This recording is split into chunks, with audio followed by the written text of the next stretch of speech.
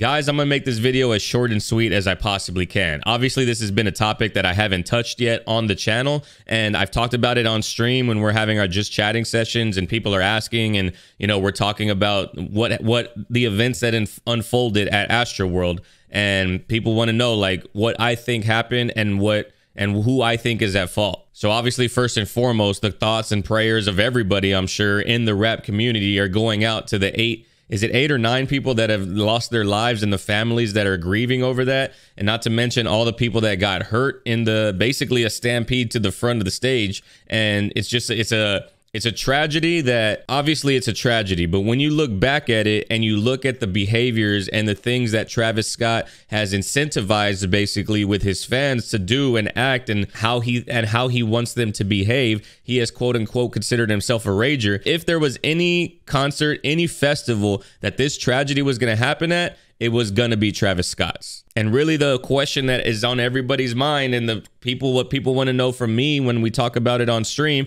is, do I consider Travis Scott at fault? And yes, I 100% do. I'm not saying it's only his fault. Obviously, a lot of the blame is going to be placed on the company that held the event. The blame is partly going to be on them for not having proper security, not having proper medic tents, not having proper procedures to get ambulances and to get 4x4s that are there for medic purposes, to get them and for it just to run efficiently and smoothly. Obviously, there's going to be blame there, and that's where most people, especially Travis fans, are going to shift the blame. But in my eyes, as someone who is 32 years old, Travis is just as much to blame for the tragedy as the event coordinators, the event planners, and the event company. And I guarantee you, once these lawsuits start coming down, and they already are coming down, Travis is going to be listed as one of the people that is being sued. Obviously, the overall experience is being sued, but Travis as an individual is being sued, and it's going to be really hard to ignore the fact that he is going to be partially to blame, and mainly it's going to be because of his past actions and behaviors. People are going to screenshot his tweets, they're going to screenshot his videos that basically show that he incentivizes this behavior, he incentivizes this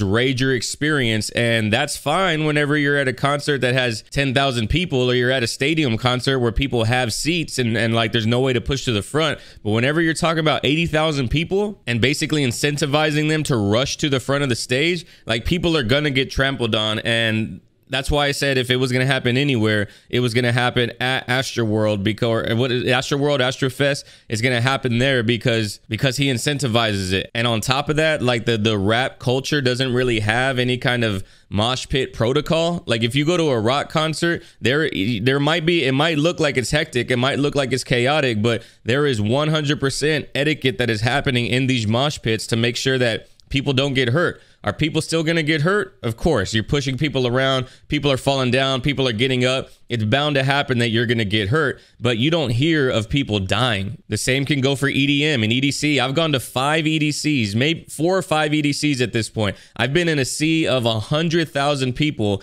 at Kinetic Field at EDC for an EDM show, and literally 0 have died. And that's because people take care of each other. That's because people, while they are hyped and while everybody's going crazy, they're still polite. They still know the rules of what's happening around them. Travis almost at this point incentivizes people to not know the rules. There's really no way to set rules or boundaries, but he incentivizes people to have this rager experience, and people don't know what they're doing, so people end up getting hurt, and in this point, unfortunately, killed. And at this point, people are going to be saying, yeah, but there's no way that he could have known all of this was happening in the sea of 80,000 people. He's just the artist up there performing. And while yes, that's true, I'm 100% sure in the video where he's looking down at the dude who was passed out getting carried out, who was actually confirmed one of the deceased, Travis was looking at that person dead. There's no way that he could hear the crowd. He's got $3,000 in-ear monitors that are feeding him all the audio. Like, yeah, he paused the concert,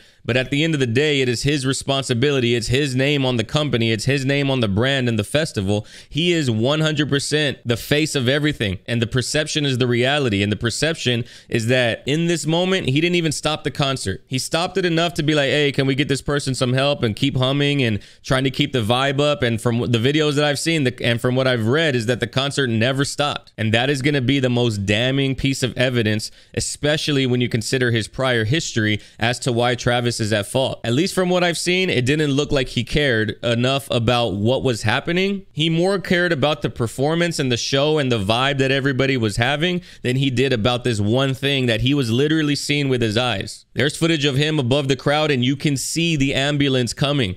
And still nothing. Not one of his crewmates was like, yo, like in his ear, like, yo, we got the situation happening. Stop the show for a little bit. Maybe even just offer some like, hey, everybody be safe out there. Don't trample anybody. He didn't do any of that. Everything that I've seen, this has never been brought up. And now, of course, the Linkin Park clip is going viral. And so is the Cardi clip that's going viral of them stopping the show and saying, yo, I need y'all guys to be safe. Y'all guys' health is more important than this fucking show. That's what Chester Bennington said, RIP. Like, I don't give a damn about the show. I care about y'all as people. And there was just none of that with Travis Scott. And then on top of that, the video of him apologizing, I don't even think he apologized in the video. And I don't think that he really said anything. And it's probably going to be because at this point, his lawyers are like, don't say sorry. Don't have any admission of guilt. Anything that could even be skewed as it's your fault. So, but we know you have to release something. So release a video saying prayers are going out to the family. There's going to be Travis heads out there. There's going to be people that care about him as an artist so much that they're ride or die, and they're going to think that he has nothing at fault here. But what blows my mind the most is that like, how could you defend an artist? How could you defend somebody that clearly doesn't give a fuck about the safety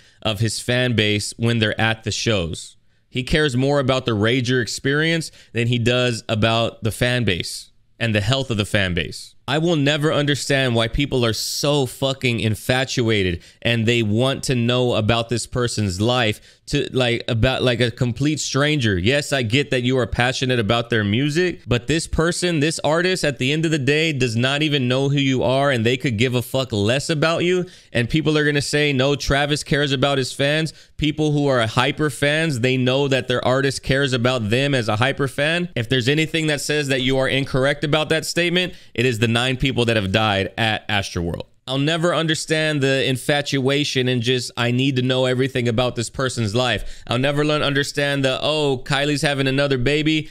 Everybody reposted on their story. It might be because I'm a dude, and it might be because I'm 32 going on 33 that I just don't give a fuck. But if there's any damning evidence for you on your side, if you do give a fuck, that tells you that the artist that you give a fuck about doesn't give a fuck about you, it's the fact that 9 people are dead. And they were probably diehard Travis fans, and Travis did not stop the concert. He did not say any kind of words of safety during the concert.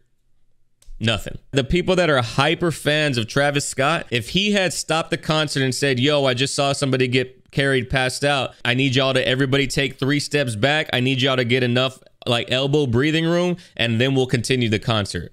If he had said that, everybody would have listened because everybody's a fan and they hang on every word that he says. So these hyper fans that rush the stage, if he had only said, hey, bro, I need you to take a couple steps back, they would have done the same thing. But nah, all we do is incentivize the craziness and 9 people die.